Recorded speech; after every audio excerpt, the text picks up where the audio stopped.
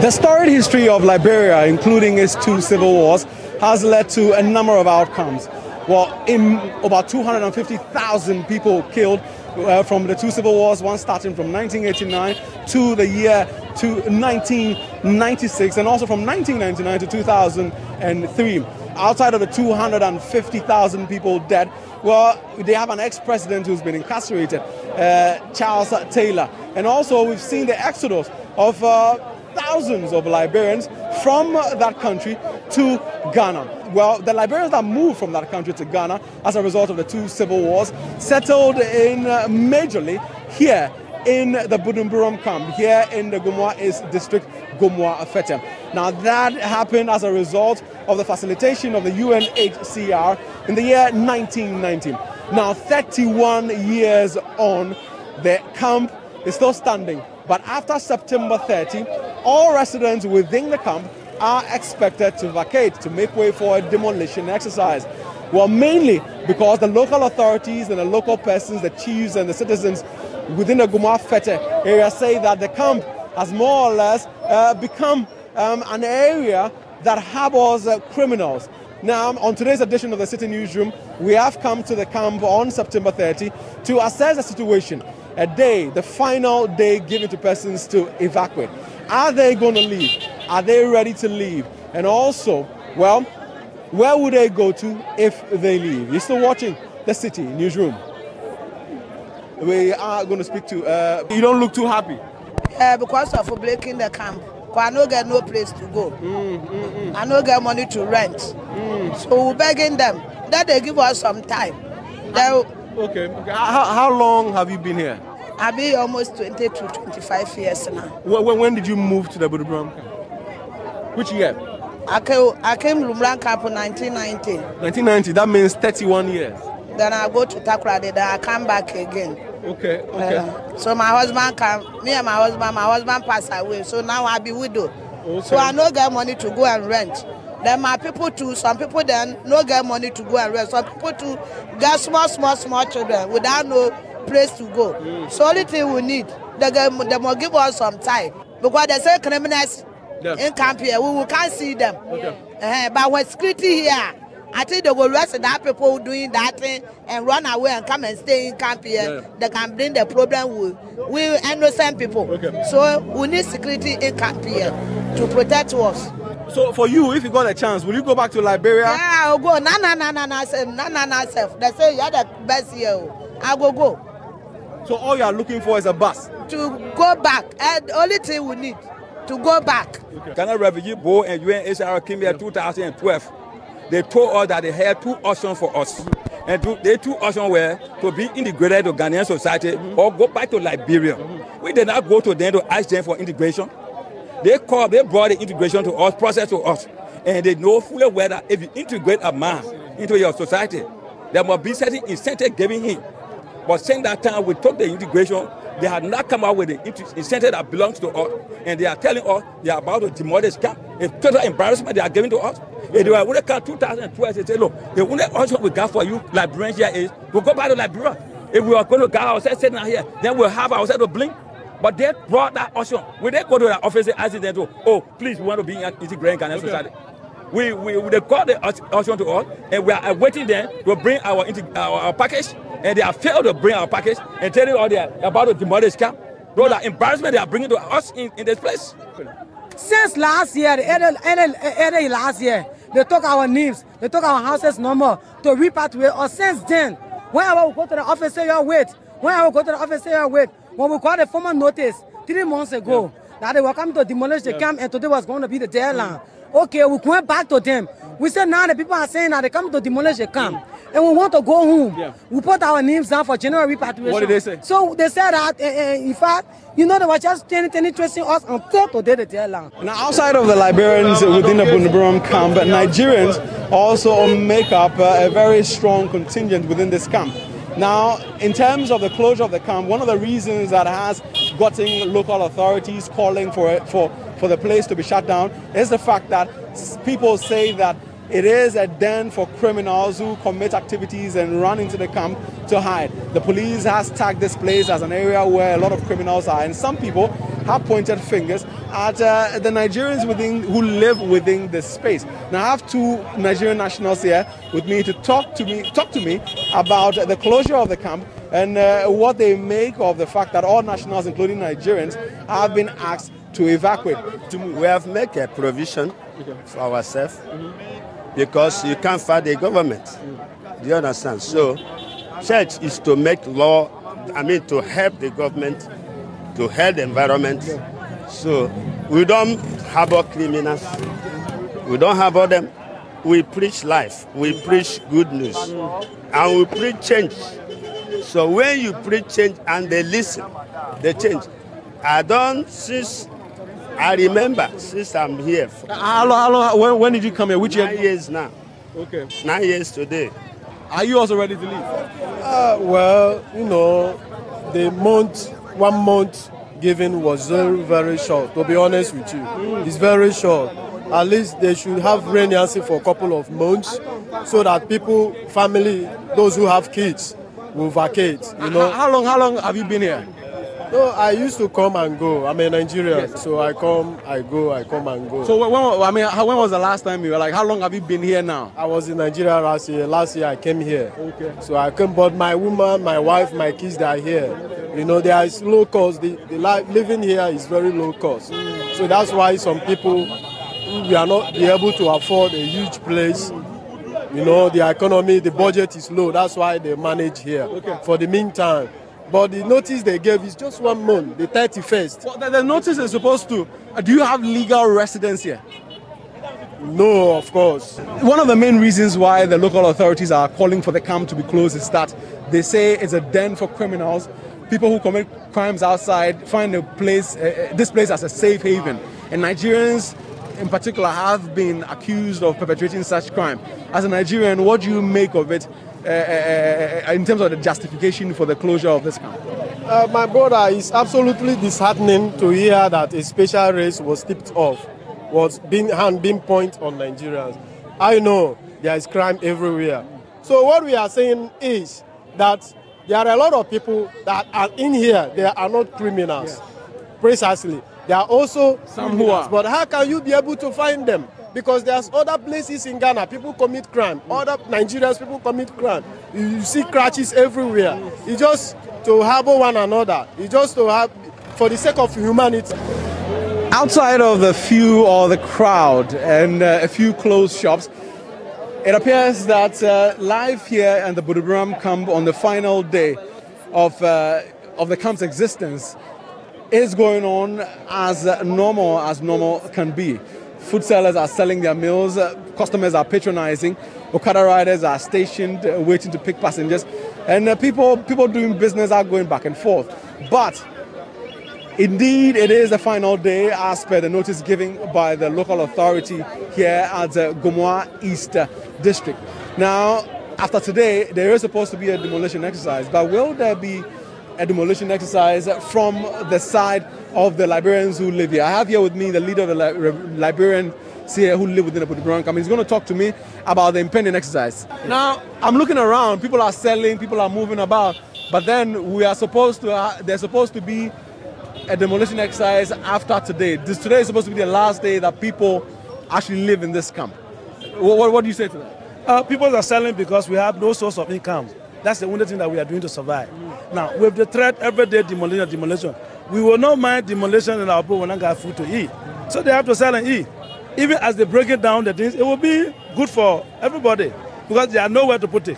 If I don't sell it, they come and demolish it. Where am I putting it? So the reason you see people are selling today, there is nowhere of getting food. That's the only thing they do to get food. UNHCR, Ghana Refugee Board, did not come to our aid to say, oh, we are giving you compensation. No. So we are forced to sell. So September 30, the deadline, you've seen the notices. Now, we know that in 2010, the UNHCR decommissioned this camp as a refugee camp, and now it's a settlement that does not only house refugees, but houses other nationals. People are here illegally and things like that, and the place has been described as a den for criminals. So for some, people don't have refugee status here because the camp has been decommissioned. Some persons have been repatriated back. So after today, the local authorities say no one has a justification to live here. The very first thing I want the Ghanaian public to know today the issue of decommission of Buduburam Camp, it is not true. You have camp managers here. Let them prove me right or wrong that there are no camp managers here. You're still talking about 400 refugees here. If you decommission the camp, where are you keeping the 400 refugees? Refugees from where? Liberian refugees. But then you are only a refugee if you have an upholding threat that if you go back, you will be persecuted based on your religion, your political affiliation. But then elections have been held. You currently have George Weah as president, which means that the status of refugee really does not apply. Oh, the fact is that people continue about 2 elections. Let me reference you with Togo since 1962, when Olympia were overthrown. As I speak to you, there are Togolese refugees from Buduburam Camp here. It is a UNHCR brother here. Our foreigners are here. Uganda, refugees are staying in Kenya. You know and I know. We have nowhere to go in this country. You could go back to Liberia. And the option I'm telling you, they asked me to stay in Ghana. Buduburam Camp, on tarred roads, shops open, selling provisions, cars struggling to ply this route. Some shops closed, some shops opened. Women cooking by their wares, their compounds. People washing, people drying their lines. Now you find hospitals, you find mosques, find schools, find churches in this spot. Life is going on even on the very final day that persons are allowed to live within this camp. Now, it is important to note that you don't just have Liberians living here, but some Nigerians and Ghanaians. Now, we're going to try and go inside to see if we can speak to some of the residents here. Now, the structures themselves, well, some would say are not the best. Foundations exposed, ceilings exposed, rubbish, not disposed of properly. Someone washing here. Small rooms, poor ventilation, some would say. And, persons crowded within spaces. Hello, ma. Let's say.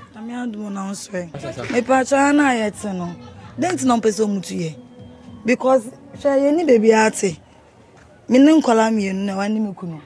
Me parking point send me parking for na me ko. It's omu mo boka kra no mo fa 2 years and 1 year nka on my. O na enya preparation enya de yen tun fi ase. Yen say if baby na ba yo, but one so mo ntimi pam yes a. Say yen say ha no mo Liberia camp. Na wo say wonya Liberia. Me nya Liberia ni ba me fi baby na ba e. Say Liberia for gu anti na me so bet na ni. Okay. And no chance say Liberia from Kwana bet na Ghana. So what? Okay. Tina na buy one was at once now. Mama 1 month say yen 2. Inti yen ska me nya adwuma bia. Me kuni na hweme. Ene me mba mienu. It is some more 2 year no. Me kwatena we would dine a chamber hall and assistant. Let's go in. Please come in here. Sorry. They come to down. All right, so we're entering into their facility. Single room and porch. Wow.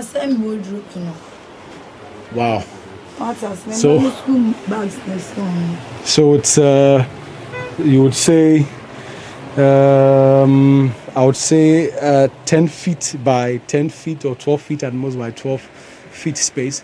There is little to no ventilation. The fan is on constantly, but we are still sweating. Yeah. And so you call it what? A bedroom and then a porch? Porch. Wow. And no. Where then?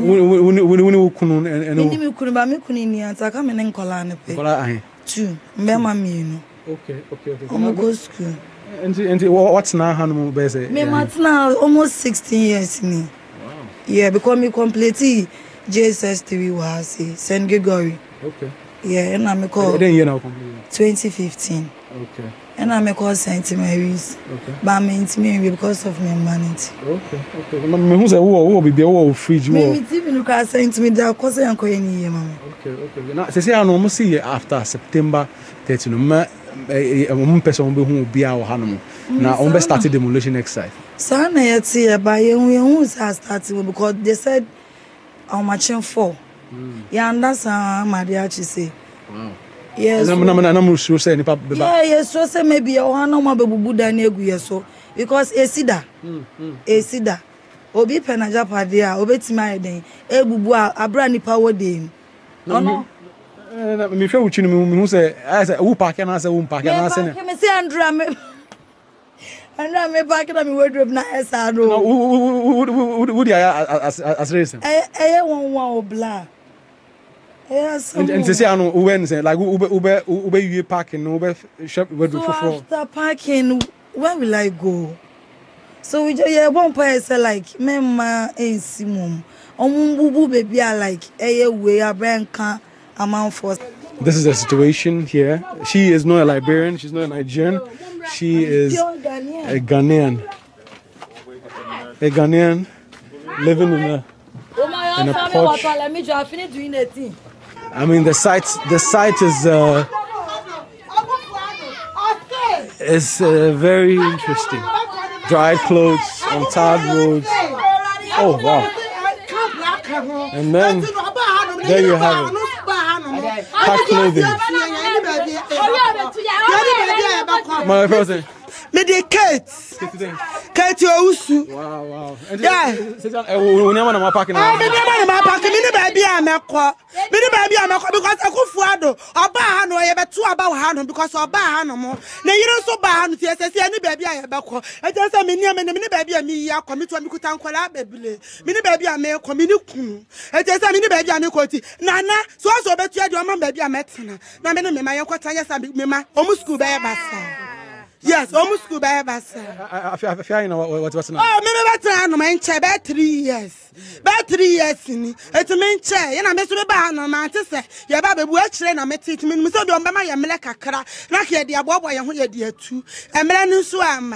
It is anyone who has time on Abano. Mini baby, I'm a name in my hair. It is say, me train and I saw my boy and I'm who baby. My name in my better. Now, was it Omuma Emre Beza? To me, cut Emily Crown from my year. What do I am Miller? Near to be a film packet near my young fan because he's seeing anyone who any baby I ever call. Alrighty, so there you have it. Pack things and sponge, slippers and the likes. Now, this community you won't find Liberians in here. This part of the Buduburam Camp. Rather, you have a lot of Ghanaians who have been living here as a result of the cheap cost of accommodation. Some are paying 50 Ghana cedis a month, some 35 Ghana cedis a month. And what they are saying is that they need more time before they can leave. Even as members within this camp have been given up to September 30 to evacuate. While some have started packing their things and leaving the Buduburam settlement, others are also adamant and are calling for an extension of the evacuation period to allow them to prepare themselves properly to be able to move. Well, what is the local authority going to do after the evacuation period elapses? Well, we've come to the office of the DCE, that is the District Chief Executive for the Gumwa East area, Mr. Solomon Dakukwam, to get some answers. Yeah, the issue of compensation package, I'm sure those here are a responsibility of the United Nations. That's how come they are under the UNHCR. So whatever is due them, I'm sure is being looked at over there. My duty for now does not include considering resettlement package and whatever. I am tasked to bring it to their attention, being the DC in the area, that the place will be demolished. Whatever is due them by way of resettlement, reintegration, those things, I'm sure they know the appropriate quarters that handles those things. Can't speak to it much, but as for the demolition here, for our 30th, which ends today, that brings my assignment to an end. The rest is in the purview of the regional minister and those above as to when they will deploy the team to come and then do the demolition.